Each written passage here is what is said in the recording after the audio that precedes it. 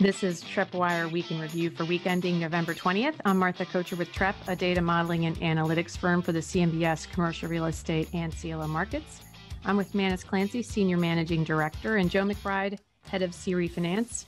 This week, COVID hospitalizations in the U.S. are going up 25% week over week, spurring many governors to declare very restrictive measures as we head into Thanksgiving week.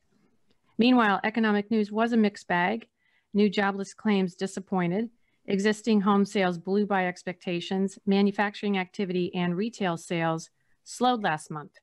We did, however, start the week with a more promising vaccine news as companies begin the FDA approval process.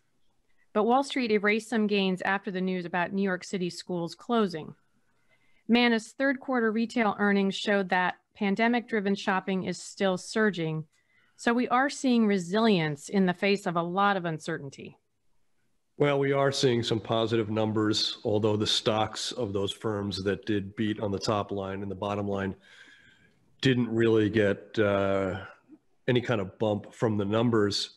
But when you scratch beneath the surface, those that did well, and that would include Walmart, Target, Lowe's, Home Depot, TJ Maxx, they all seem to do better because they were executing much more efficiently and gaining market share through their e-commerce portals. You know, that may not be completely true of Walmart and Target that really seem to continue to get a lot of foot traffic. But in addition to that foot traffic, both have really executed on the e-commerce platform, and that has really juiced sales.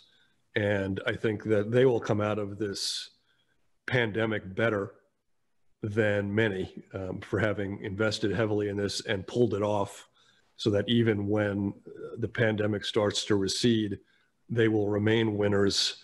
And I think those that have failed to capitalize on this buy from home trend will face in Joe Biden's terms, a dark winter that will extend into spring, summer, and fall, I hate to say. Well, if you look at the retailers that have weathered this storm fairly well, there are all the obvious things, right?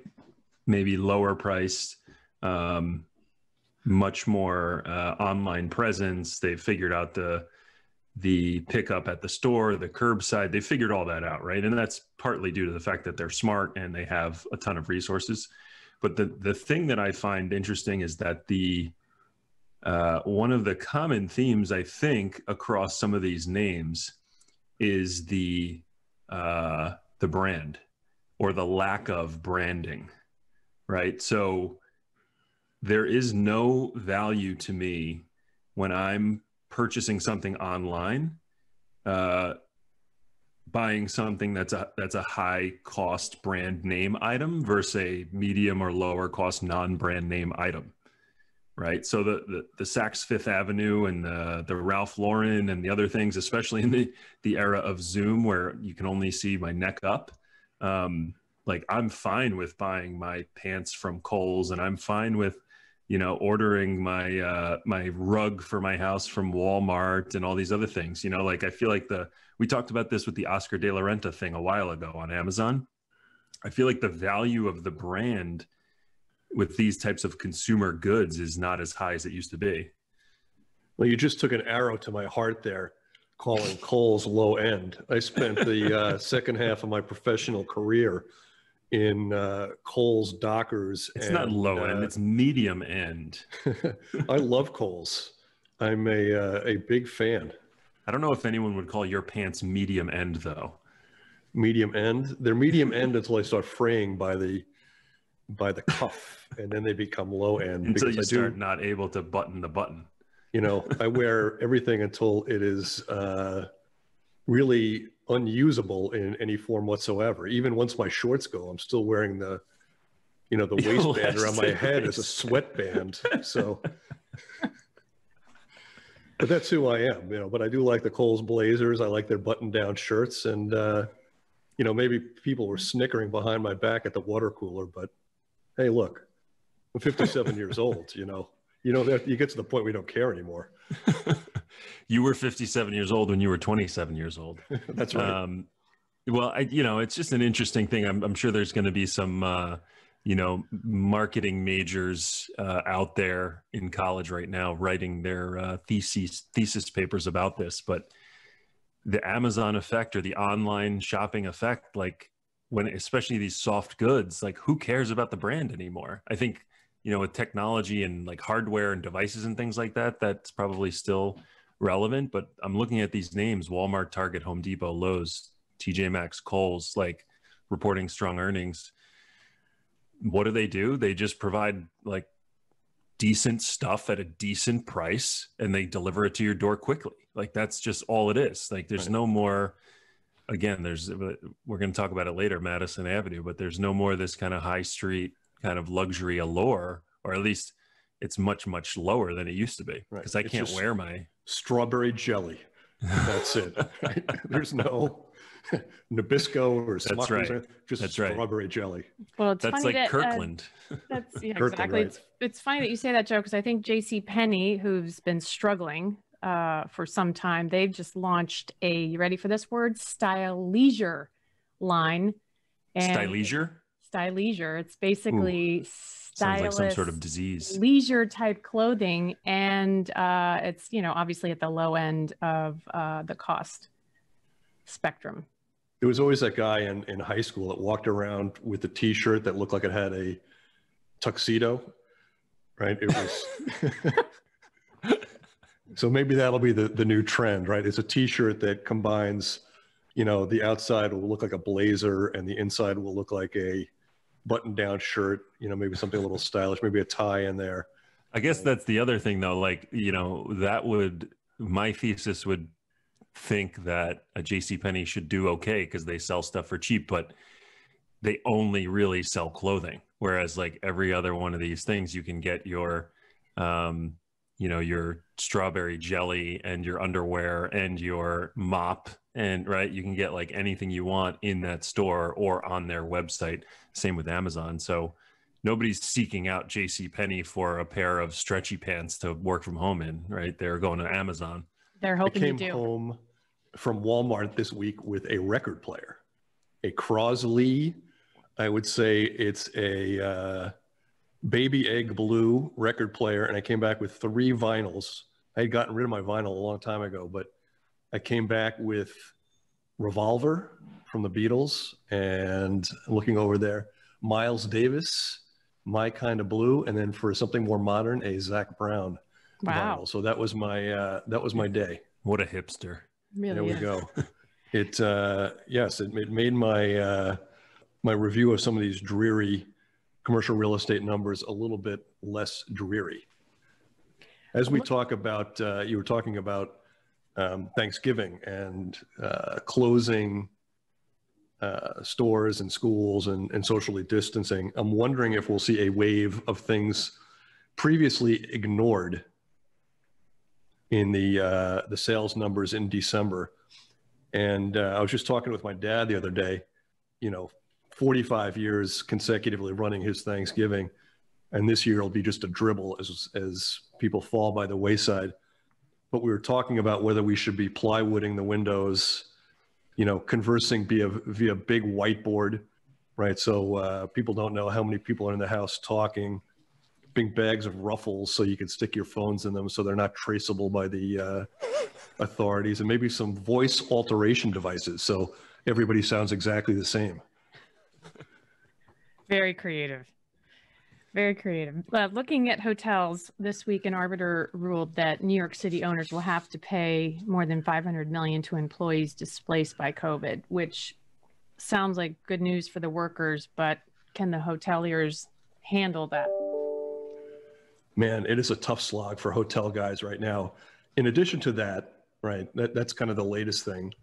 We've talked about in past episodes that when you come out of this, you have this increased cost of cleaning, right? Everybody's going to expect a much higher level of disinfectant and evidence that you're using the strongest possible stuff to remove any potential, viruses. This week we saw, and we may talk about this later, Starbucks and Home Depot announced that they were raising the minimum wage for their employees. Those hikes in Starbucks case was going to be 10%. Home Depot was going to make permanent their previously announced raises. And those places are competing with some of the same workforce that you need, right? So if Starbucks and Home Depot is bumping up their hourly wage by $2, that goes right to the hotel guy too, right? He's got to pay an extra $2, as does, the guy at McDonald's and the guy at Subway and everybody else. And the thing about Starbucks is they can endure it. They could pass it through to the customer. The hotel guy can't. And so not only is it no demand, not only is it when there is demand, people want, rock bottom rates. Now you have, the threat of, higher labor costs coming through. So, man, that's rough. Well, let's not get it twisted. If Starbucks raises their wages by 10%, for a fact that they're going to be raising the price of a medium cup of coffee by 33% is my guess. I was thinking it's kind of just, it's unfair almost. And it's not, I wouldn't use that word in reality, but it just comes to mind like it's unfair that a hotelier would have to compete against a Starbucks for workers, because Starbucks has something that is has a good that has relatively steady demand or inelastic demand, right? It doesn't really change whether you have a pandemic or not, or whether you have, your coffee is $3.50 or $4.50, right? They're still able to maintain that volume and revenue. Whereas obviously the hotels are in a totally different ballgame, and they're competing. Starbucks is not competing against the bagel shop across the street, right? These people are going to go get their Starbucks coffee. They're not going to go to the bagel shop, even though bagel shop coffee is probably just as good and you can get it for $1. Whereas the hotel, the Hilton Garden Inn is across the street from the Hampton Inn, is across the street from the Residence Inn, and so on and so on. And people are going to go online and find the lowest possible price. Right. And this is going to apply not just to the hotel guys, it's going to be to retailers, right? Just because Walmart can bump up their compensation for their workers, they can do it because they've been executing better. But the other bricks and mortar guys are going to have to match to get people to come in and work for them, and that's going to drive their costs up as well. And they don't have the tailwind of a strong e-commerce growing franchise like a Walmart does, or a Target, or others. So it's funny. We had a lot of good news this week with vaccines, right? Not only do we have a vaccine 2 weeks ago with Pfizer, this week with Moderna, and there's a race to the top, right? Pfizer was 90%, Moderna was 94%. Now Pfizer came back and said it's 95%. So it's a race to the top, which is great news. But there is still a lot of, there's a big tail out there, which is going to weigh on hotels and retailers for quite a while.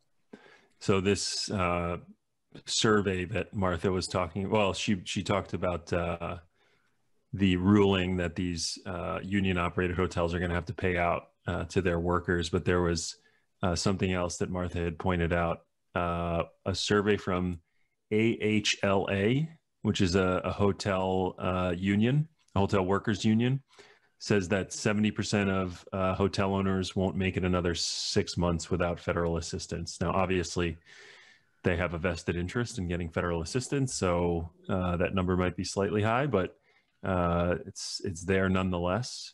What was Martha, the stat that you were mentioning before? Well, they are a trade organization that represents the hoteliers, and so they are extremely concerned that without any federal assistance, not only do they have to lay off even more workers, but they're going to have to close. Many of them will be forced to close by the end of this year. The stat that I think you're referring to, Joe, is the one where Chip Rogers, who's the president and CEO of the organization, said that every hour that Congress doesn't act, hotels lose 400 jobs. Yeah, I mean, the other thing about this time, it's usually in many ways the salad days, or the just like there's Black Friday, there's Black December for hotels as people travel to their relatives to celebrate Thanksgiving and Christmas and Hanukkah and New Year's, and they travel to vacation destinations or New York to see the tree. And what a sad tree that was in New York this year. That was, we'll talk about that later. But it had an owl in it. It had an owl. Goodness. But, this was typically the kind of... You got to wait till they dress it all up, Menace. You can't judge it by what it looks like on the truck. Yeah, the branches have to fall. The branches have to fall. I don't know. That was a sad-looking tree, man. I was looking for Linus to go out there and wrap the bottom of it with his blanket. Goodness. Poor thing. Well, on the subject of hotels, we released a report this week, and there were some interesting takeaways about where the distress is. Joe. Yeah, so just a couple of high points. You should check it out at Trepp.com, the research report. But if you break the hotel sector down by subtype, not just the broad hotel property type, but things like limited service, full service, extended stay, things like that. Limited service hotels were at the highest end of the delinquency spectrum with, almost 25%. Whereas extended stay and full service hotels are on the lower end, near like 15 and 17% respectively. Just looking over into the actual report itself, just some kind of numbers without context here. Delinquent loan balances in the top 10 MSAs, hotels. New York, 1.15 billion. Chicago, 1.03 billion. LA, 1.03 billion. Houston, 750. Portland, 565. That's 750 million, 565 million. So just to give you a sense, this is a huge swath of outstanding balance that's delinquent right now. The rate that was kind of sorted by delinquent balance. The rates on the top 10, the highest looks like Portland, not so surprising at 78%. Houston, 76%. They had their troubles even before COVID and then just kind of got double whammied.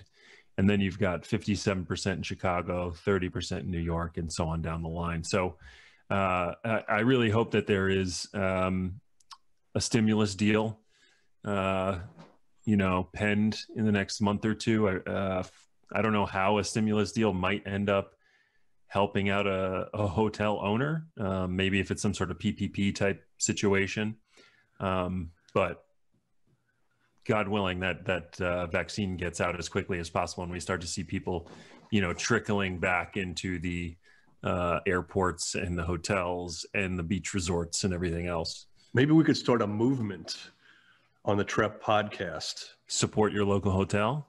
Urge this year's stocking stuffer to be a hotel gift certificate, right? To a place that, could use the help. Right, somewhere that, and it's a great gift, right? Who doesn't like to get their hotel room paid for? Hint, hint. Exactly. And yeah, maybe we can make that the Trepp Pod movement, right? I'll take mine in Miami, please. Everybody go out there, and it's a great way to not have to go to the, outside your home to purchase it. You could probably purchase it online and put it in a nice decorative box with a little ribbon, and you're all set. I don't know. What about the retailers that are? We got to get a JCPenney gift card too. Well, people have been doing that for a long time, right? It's always been a big gift card thing, right? And this will probably you're right. I've never seen a hotel gift card. So there we go. Good idea. Support your local. We need to come up with a good acronym for it, though. Yeah, if there's any hoteliers out there, email us at podcast@trepp.com, and we will be open to your ideas on how we get this going. Anything to help the cause. The DoubleTree in Southwest Idaho. All right. You're the winner. Manus, you're working on some TreppWire stories. What are you working on?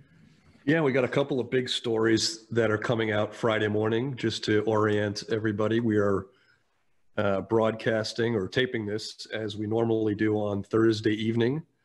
So this would be November 19th. A couple of big ones coming out Friday morning.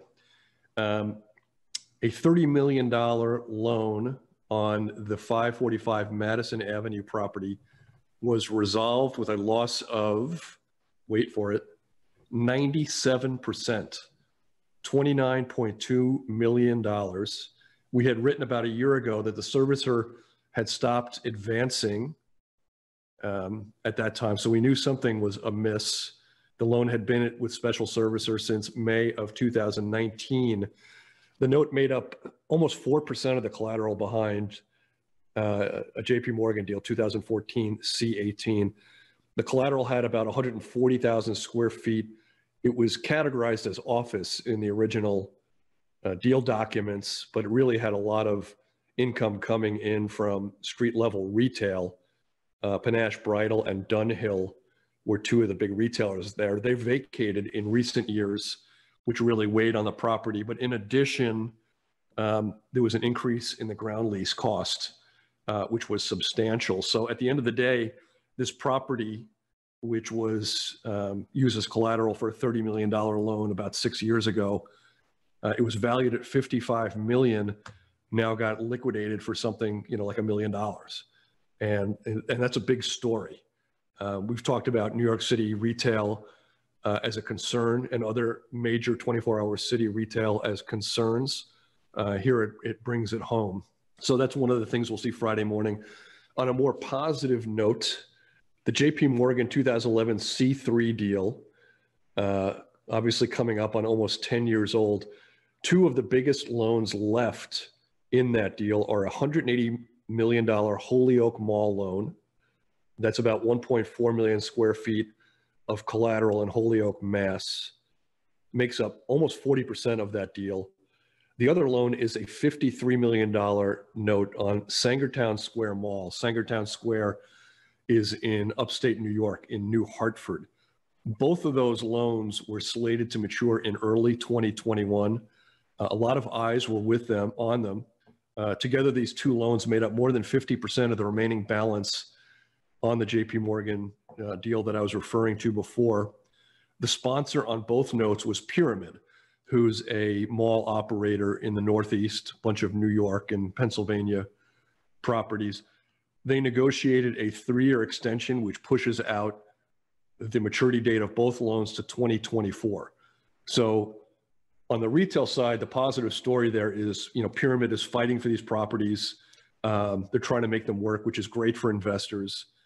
The special servicer saw enough value in these to meet Pyramid at a level which said, we're going to give you 3 years to try to see this through, which was a sign of faith that Pyramid could pull this off. But turning to the bond trading side of it, one thing that is very, very interesting is that the IO holder in this deal now gets 3 extra years potentially of additional cash flow. And that's such a huge win for the bondholder in that. These loans may not go out the entire 3 years. They could be prepaid before then.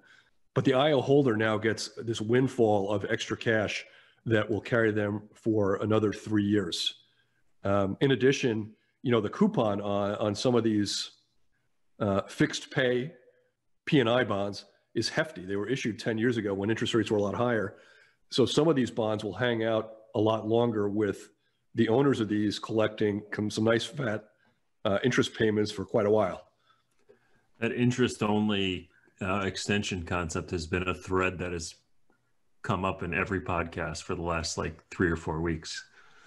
We're nothing if not repetitive. I think of it as thorough. Thorough. They're thoroughbreds. But you look at these bonds, the B, C, D, E classes of this, their coupons are in the high 4s. Right. So when you're talking about if this money came through to these bondholders and they were going to have to put it back into work, right, put it out there again in new financing, you would be getting closer to, I don't know, 2%, give or take, right? Maybe less. And now there's the potential for you to get, almost 5% on these bonds for another 3 years. So, so a good story all around. And we had a couple of good deals of the week, Manus. Yeah, it was going into Thanksgiving. We have some things to be thankful for. As we said, that extension is something certainly to be thankful for bond investors and for those that want to see green shoots in the mall and retail spaces. So that was one thing to be thankful for. I'm going to give you two others, which I thought were just terrific. The first one is street level retail in Los Angeles. So the property is 457 and 459 Rodeo Drive. It's Rodeo Drive. Actually. Rodeo Drive. Yeah. Don't say that. Don't you say that. You're throwing me off my game. So both of these stories, by the way, come from The Real Deal. So I want to give credit where it's due. Crown Equity and Ascendant Capital sold these two addresses for $122 million. That's for a 10,500 square foot property, 20% more than they paid for it in 2018. The property is leased to Alexander McQueen and Brioni, although Brioni is leaving, vacating its parcel, which is about a third of the space, bought by a European investor. The sellers paid $76.8 million for this loan. The loan was split across two CRE CLOs, which have now paid off this week. And the deal was brokered by Jay Lukes, hopefully I'm pronouncing that properly, vice chairman of Newmark. So our headline in the TreppWire story a couple of days ago, just when you thought retail was dead, or street level retail, we got this story in. So we loved this one. The other was equally interesting. Hotels, which have, of course, had an extraordinarily difficult time finding financing, got some financing for a South Florida property. So there's a merger of three families down in the Miami area, the Ben Joseph Group, the Canavos family, and the Lowenstein families. They own two Ritz-Carlton hotels and also the Sagamore. Ben Joseph Group owns the Sagamore. And the other two families own Flag Luxury and Lionstone, if I have the corporate structure correct. So they merged. They now fall under the same umbrella. Deutsche Bank and BHI USA provided a $230 million refi of those properties, which is just terrific that we're seeing somebody step up to the plate and provide financing for this part of the market that has been so heavily hit. And it did result in a $160 million payoff of a single asset deal. The Ritz-Carlton South Beach paid off this month. So two really positive stories, one for retail and one for hotels. So those are great stories, but I'm going to take the other side of the coin here and say that we're talking about street level retail on Rodeo Drive, where the Mighty Ducks had a great shopping spree, if you all remember. That's my millennial check of the day. And then you have the Ritz-Carlton in South Beach. So I will be much more excited when your deal of the week is the limited service hotel in Southwest Idaho getting refied or getting sold. I think people are willing to do deals on these types of, super high end areas, right? I'll bid you back, and I'll say this, that we've seen really big distress in New York City hotel and in Madison Avenue and Fifth Avenue retail. So I don't care where this is. This could be, the Sultan of Brunei's private, lair for shopping by himself. As long as it gets the deal demand, done. Financing is financing, sale is a sale, and I don't care where it comes from. It is just a green shoot. I think the first one was the Sultan of Brioni, except they're vacating. Yes, Do you they're know? leaving. Do you remember the CRE CLO deals that one was in? Do you have that in front They of you? were two LCRE deals, one from 2019, one from ladder? 2018. I'm going off memory here. Floating rate loans. Yeah. One was 56 million. The other piece was 20 million, give or take, and they both paid off this month. So I think that's ladder, right? Ladder Capital. So, but that's I love seeing that because that's the whole point of those types of loans, those bridge loans that go into CRE CLOs. The whole point is to give the owner some time to either re-tenant the place or do some changes or do some sort of transition and then get back into long-term financing or to sell the property. So that's great to see that's that kind of the business plan actually getting executed. it's a big part of the market, right? It does cover a big part of that hole between long-term 10-year fixed rate product and everything else, right? So spot on. And it's something we haven't seen we saw this kind of stuff sometimes, I guess, in CDOs back in the day, but like to see a healthy CRE CLO issuance market means that we get, Manus and I and the Trepp folks get to see more of these types of loans and watch their stories happen. So and a lot of times they're probably more interesting than the long-term fixed rate deal, right? There's a movie in there somewhere. Earlier this week, we spoke with Adam Bellman of Starwood Property Trust, and we're going to be dropping that podcast next Tuesday.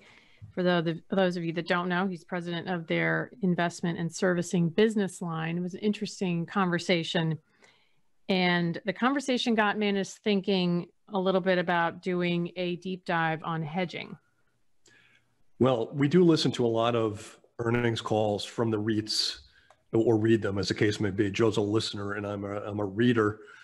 So we normally read the Starwood stuff as we do with, Boston Properties and so many others, Simon and so forth. And it was just timely that their earnings call came before we spoke about Adam. And there was a lot of good color from him about the state of the market. But the earnings call itself with Barry Sternlicht was just very, very positive. Not entirely positive. He was concerned about 24-hour cities and certain parts of the market, but he did give a, generally upbeat part of, view into we will come out of this and we will be better. So for those that didn't see it or didn't listen to it, it's, kind of chicken soup for the over bearish soul in the commercial real estate market.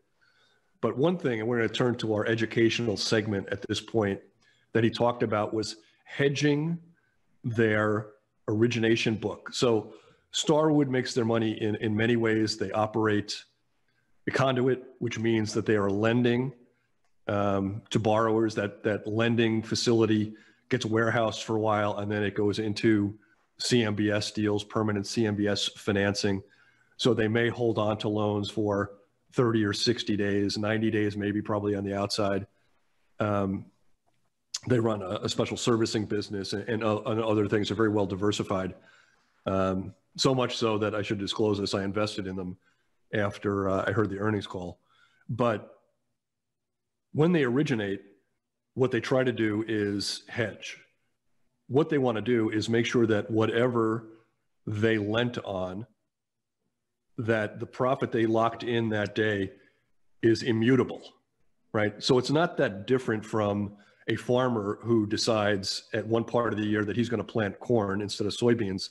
And he says, if I'm going to go down this road, I want to know what my exit price is in 9 months or 12 months or however long it takes to grow corn. So he signs up a futures contract, which says, I'm going to be selling you this corn at $4 a bushel in July or whenever, however it works. Here, the Starwood guys or anybody else who runs a conduit, so there'll be Morgan Stanley, Goldman Sachs, JP Morgan, the minute they originate a loan, they want to hedge it against something which says that we are going to be able to sell this loan at the exact same profit, ideally, that we would make 2 months from now as we would make today. So let's suppose that they made a 3% office loan today and they knew that they could securitize it all in with the IO and all the bonds factored in at 275. They'd be making a 25 basis point profit. What they don't want to happen is for interest rates to go up, treasuries to go up 100 basis points, and them to be underwater. Obviously, they'd have to sell that loan at a loss. And they don't want spreads to go against them. They don't want spreads to blow out 100 basis points so that, they lent perhaps at 200 basis points over the 10-year, but now they have to borrow in the CMBS market at 250 basis points over, or 300. That would be a losing proposition. So what they do is they go out and hedge this so that if spreads compress, they make more money on their loan in the securitization side, but they lose money on their hedge. But in a perfect world, it's equal and opposite. So they're indifferent to whether spreads go in or out. If spreads go out, they lose money on their securitization side, but they make money on their hedge. And that's really the goal. The interesting side of it is, we've never seen this disclosed in an earnings call, is that they hedge about 30% of their product. And, that is, it's not 100%, it's not 70%, it's 30% of what they're doing is what they do. And that is something we never knew before. So hopefully that made sense to people. We kind of ran through that very quickly. If it didn't, please ping us and we're happy to get on the phone or to answer questions. But it is a vehicle to basically lock in your profit the day you make your loan. Well, and there are probably a couple of ways that they do it, right? I mean, I know that some conduits will short CMBX, right? Or long CMBX, I guess, whichever side of the case they're on.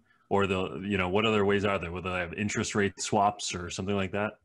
Right. Adam did say this. He didn't say it on the podcast, but he did say it offline, was that when there were total return swaps on the CMBS market, it was a much more efficient hedge back in the day, that CMBS or CMBX is not the greatest hedge because they do detach. Cash spreads and derivative spreads can go in different directions or in the same direction, but of different magnitudes.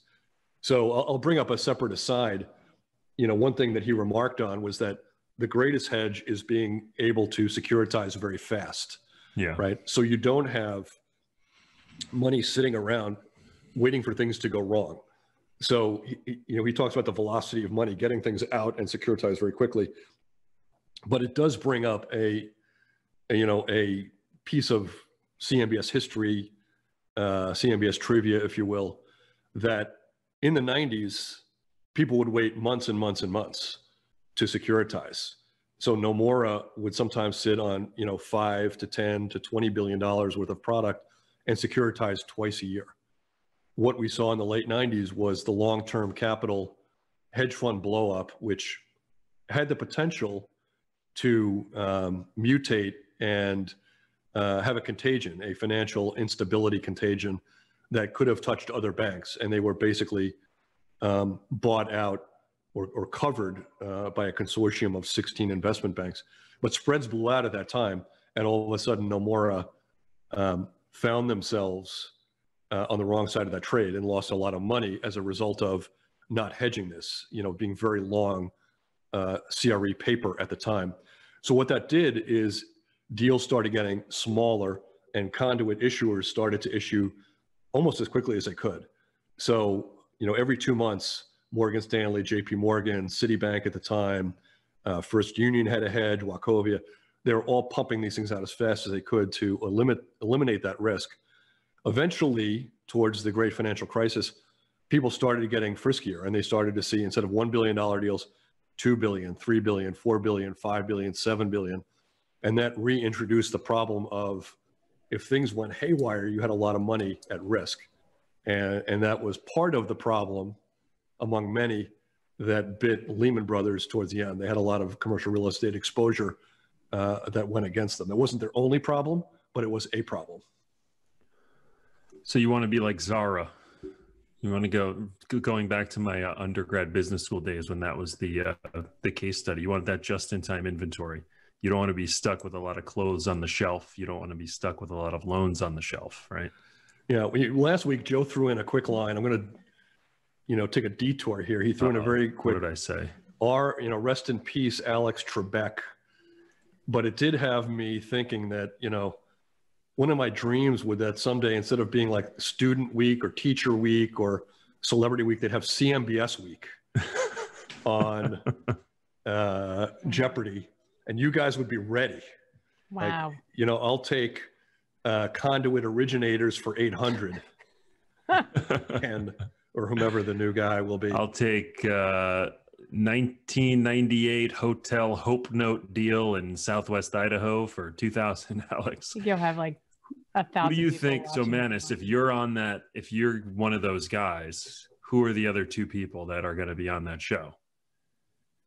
Well, you got to say Trish Hall would be one of them. She is one of the real backbones. I hope I'm not embarrassing her by mentioning her name, of having built the reporting package for CMBS, the IRP, and the data standards. I would think that she would be the equivalent of that guy who ran off 75 straight victories. Ken Jennings or Dan Holzhauer? Either one. Either one. And then, goodness, there's so many other people that we could throw out there. It's really hard to. Let's just say Tom Fink. Make him happy. But there's just. I'm going to come back to you next week with my top 5.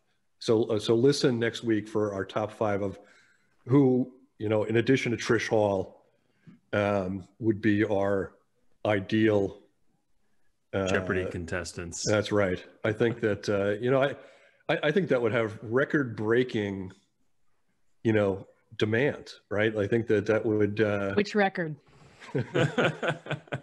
I mean, it would easily surpass, when they have on, the people like John Goodman or Celebrity Jeopardy. Celebrity Jeopardy, Alice Cooper, Gene Simmons. And it leads us to shout outs of the week, Manus. Besides the Jeopardy contestants, do you have any shout outs? Well, I have one. BS, who not only do we talk about the state of the market at length, but we also talked about how dry the sports programming menu is these days without there being college basketball. Usually this time of year, you'd see tons of Kansas, Kentucky, Michigan State, Stanford, all these great teams, Gonzaga, playing every single night. And I was really looking forward to that, especially now that COVID is really kind of sinking us back into shutdown all over again. But there's none, and that's quite disappointing. So my shout out is to BS. And we have some shout outs that came in through Twitter. So it took us a couple of weeks to wrangle those. We had Ed M, Vincent D, who Joe said he made it through the Cecil tutorial. So we should congratulate him for that. Austin S said the pod is exactly what they're looking for. Vivian W in New Jersey gave us a recommendation on Twitter. And Joe A, who answered our question, what's your least favorite song? Well, he wrote, best song is I'm a Gummy Bear after the first listen, and worst song is I'm a Gummy Bear after the 300th listen. I think in the vein of that Baby Shark song. So sounds like a guy with young kids. No doubt. And he was interested in our stress test results for banks, which leads us to the concept that we were going to cover a couple weeks ago. We noted that there were 2 bank failures in October, which brought the 2020 number to 4. Not really a record by any means, but it does suggest that the pace of bank failures may be accelerating. What should we be watching for there?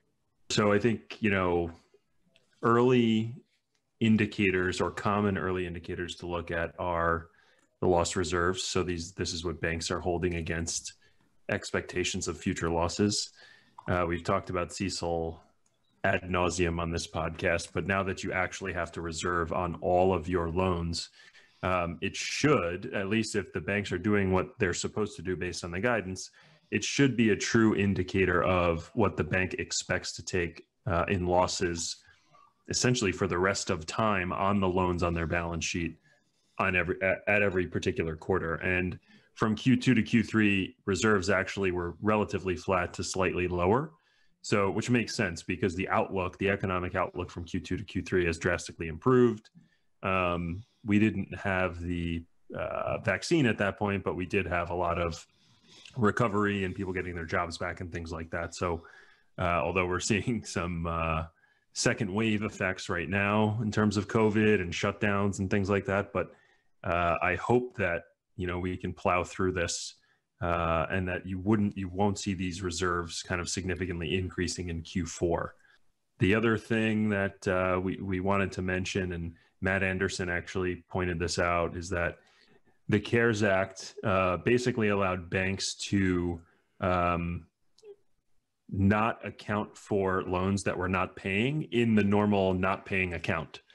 So like usually when a loan doesn't pay for a while, the bank has to put it into a different category, which then gets counted against their capital. And there's all sorts of regulatory treatments and processes that you have to go through when a loan gets into that category.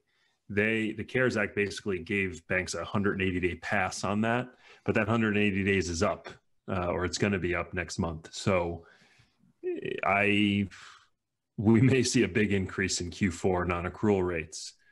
So we'll keep our eye out open for that. You bring up Matt Anderson, and one thing that he built several years ago was a vehicle. It went through decades worth of call report data, macroeconomic data, things like unemployment, the 10-year treasury, stock market indices, home price indexes, commercial property values, and so forth. And he, along with Kathy Yu at our organization, built this enormous regression analysis, which allows actually our users to go through any bank they want to, from the SIFI banks to the $50 million community bank, and run them through a stress test. And what that does is it allows our front end to put in stress scenarios and come up with what kind of non-accruals each bank will see from their resi portfolio, their C&I portfolio, their commercial portfolio, how that will impact loan reserves, loss reserves, how that will impact earnings, how a falling 10-year treasury would be reflected in net operating income or net income from the bank, and so forth.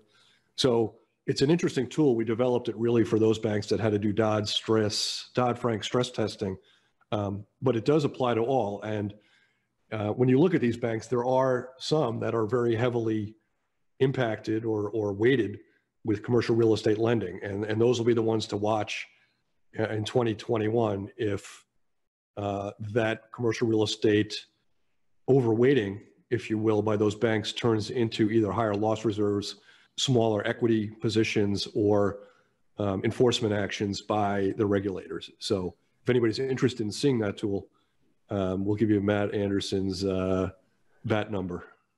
Yeah, and for better or for worse, commercial real estate has been maybe not the center, but has been a large player in a lot of the losses that occurred in prior downturns.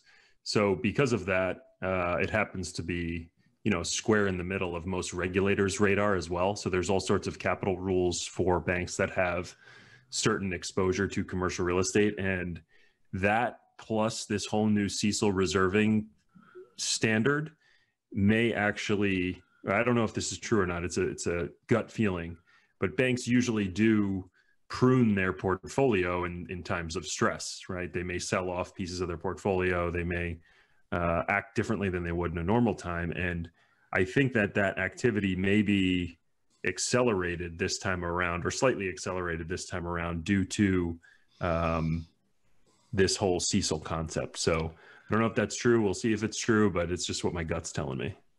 It's almost like a terrible feedback loop in a way, right? Because in that period when you're making assumptions that are a little bit more draconian, your value falls. And if you're of that mindset where when this kicks in, I want to sell, it almost is ensuring that you're going to be selling low every time. So it may take some kind of discipline for the banks to say, I know this looks bad, but we got to wait this out.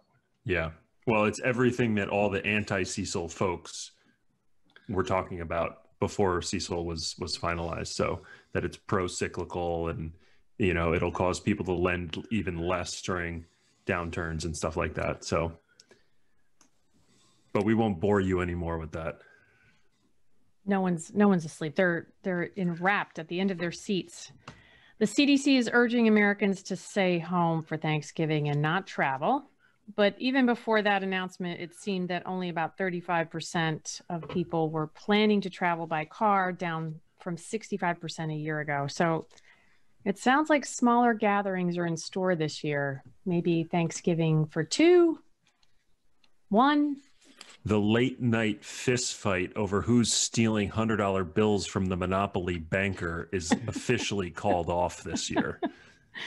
I think that we will have hit rock bottom if people are pivoting from the butterball with the stuffing and the mashed potatoes and the sweet potatoes and everything else to one of those Swanson frozen dinners, right? If we're talking about Thanksgiving for 2, it's I don't know, like how low can you go, right? With it, you know, the sliced turkey with the congealing gravy, and I would never get the cobbler. They'd always say there's a cobbler in there, but I'd always get like peas and carrots. Come on. Martha's dog just heard Butterball and went nuts. He thinks there's dinner on the table. I'm just picturing Kramer on the roof, sunbathing, all slathered in butter. When Newman comes up and sees him, he thinks he looks like a turkey. Well, I think we've covered so many dense items on this podcast. This may end up being the tryptophan podcast that put people to sleep. We'll have to find out. So I think next week, guys, I think we're gonna come out early next week. Yes. With the podcast, I think on Wednesday. Yeah. I'm thinking we should do a what are we grateful for segment.